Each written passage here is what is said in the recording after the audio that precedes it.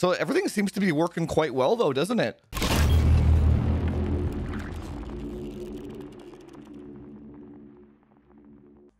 What, like, just going from the Intel platform to the AMD one, it does work. It works well.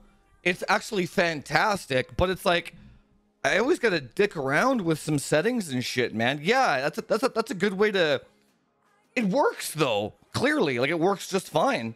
All the audio levels are the same. Camera streaming, the capture cards, like I'm using the 2 capture cards right now with the daughter board and all that shit. No problems.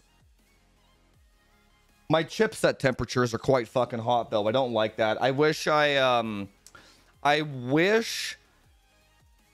You know what's funny? I can't remember if this was in the course or not, but I told the gods long time ago. I was like, whenever you get a brand new motherboard, just take the fucking chipset heat sinks off and redo it, because like 50% of the time the chipset temperatures are fucked. That was especially bad on Z790, right? And Z690. And I didn't take my own advice, and I forgot to do it. Lo and behold, now my chipset is at fucking 78 Celsius on both chipset temperatures.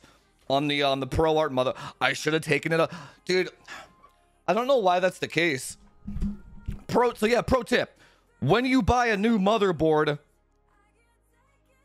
take the chipset heat sinks off and repad that shit. How fast does Steam open? Yeah, that's what I'm talking about. There's like, okay, so the 9950X, it's like,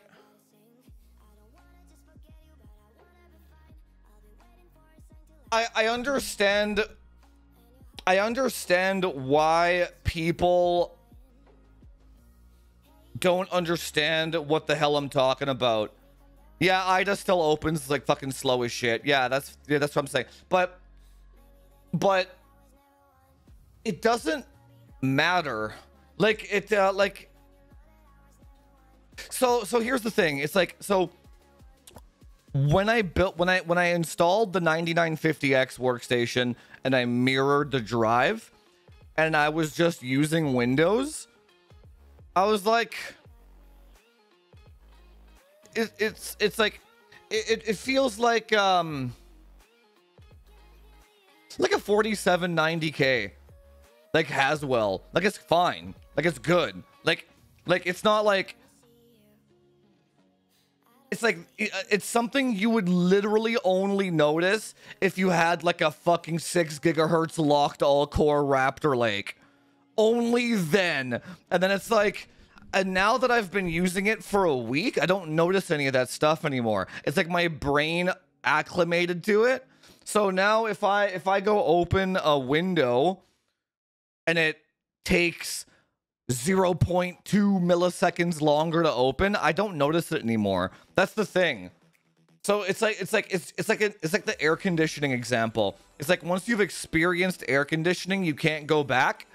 But if you get rid of your air conditioning for a year, you forget what air conditioning felt like, and then like the human brain will re-normalize the new normal, right?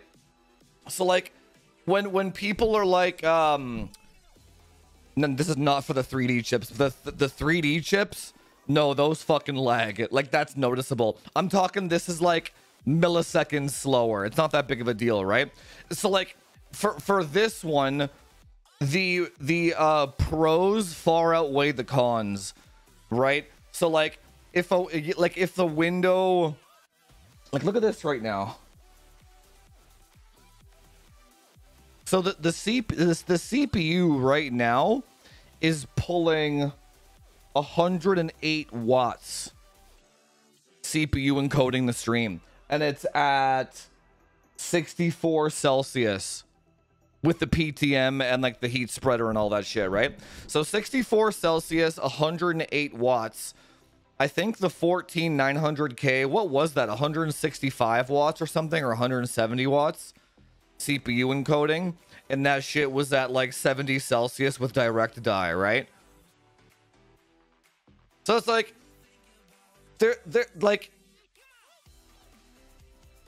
It's like there's pros and cons, right? The camera thing was really worrying me for a second, because if that didn't work, then I would have get off this platform. But now that it does work, I have no, it's better. It's better for workstation, right? If you just, so again, now I understand why people are like, Jufus is out of his fucking mind, because if they're coming from like a 3700X or a 5800X 3D, so if you're already on an AM4 platform and you upgrade to AM5, the dip is gonna feel the same, or it's gonna be snappier. So in your mind, you don't know that it's dippy because you never had the Intel one, right?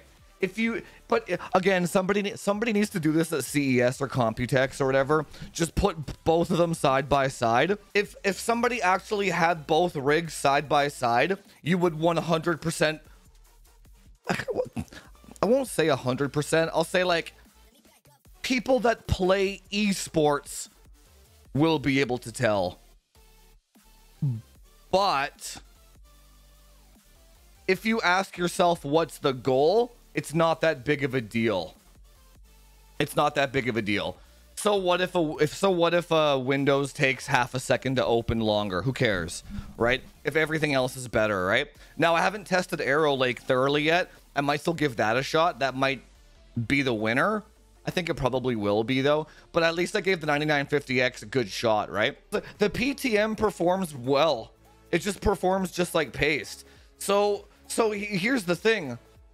I don't see why you wouldn't use PTM. There's been no temperature improvement from when I first put that thing on to after a bunch of heat cycles.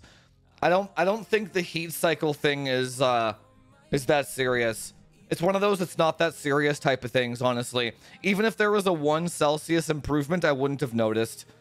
So I wouldn't worry about that with the PTM shit, right? But I think the 5090 is gonna be that line in the sand where a lot of people are finally going to give up on PC gaming.